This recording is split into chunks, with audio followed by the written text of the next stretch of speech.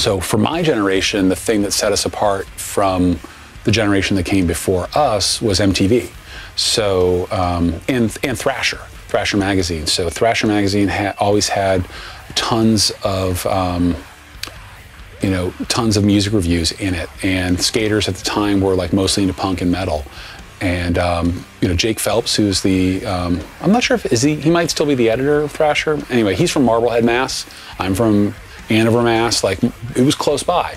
And also Mike Gitter, he's from Marblehead too. He wrote for Thrasher, and those guys always had like Boston hardcore things going on. So like, while I was still like very like isolated and insulated in my little suburban town, I was skateboarding, I was buying Thrasher, I'm like reading about all this stuff, but then like skateboarding was like this California dream that was way away, but there's these guys from like 20 minutes away from me that were writing about all this hardcore stuff going on in Boston, and I started to get really interested in the hardcore bands, which, it was like SSD, GYS, Gangrene, Jerry's Kids were kind of like the big first wave Boston hardcore bands, followed by like Wrecking Crew and Slapshot and Sam Black Church, which in my mid to late teens were like the bands in Boston. So I knew about this stuff that was going on really close to me, so I took an interest in that, even though I hadn't gone to any shows yet. But at the same time, being the age that I was at, being from like the first MTV generation, I also had Headbangers Ball. So, and that continued on into when I first started going to shows. So like, from live experience, I'm getting, I've got the skater attitude, all my friends are skaters or BMXers.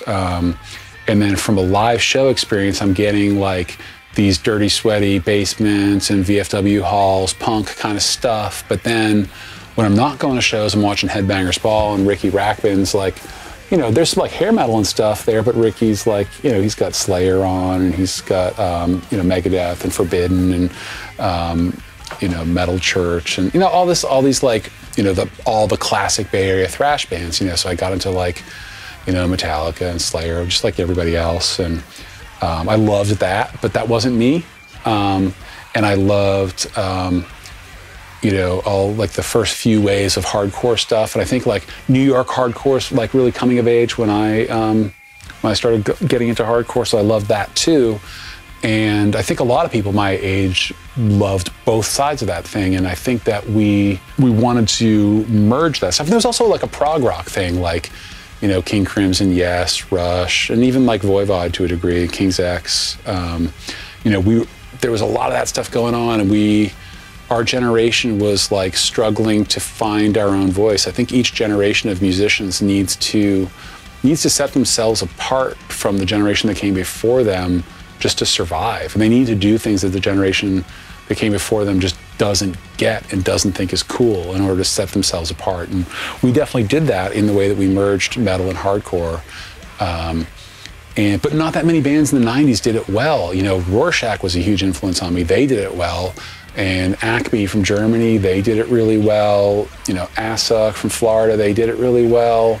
And there was a few other examples, but for the most part, like the metallic hardcore of the 90s was really terrible. And I don't think Converge is an exception of that. I mean, Dillinger Escape Plan did it really well, but like the stuff happening in like noise rock and no wave, I thought was like way better in the 90s than the hardcore was. I think that stuff was way more fully formed. Unsane was like, they were just crushing in the 90s, and Helmet, and also like my favorite band in the 90s was Sonic Youth. Like that stuff was amazing. And I think for me, I was actually probably trying to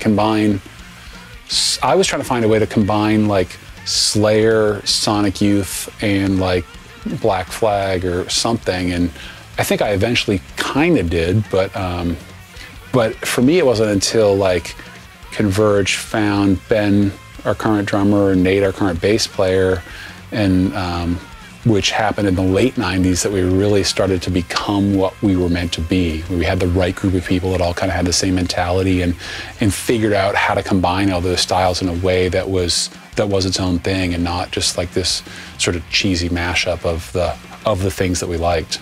Because like, let's be honest, like Slayer is amazing, but people aping Slayer just gets really cartoonish really quickly. And that's our attempts at aping Slayer weren't cool.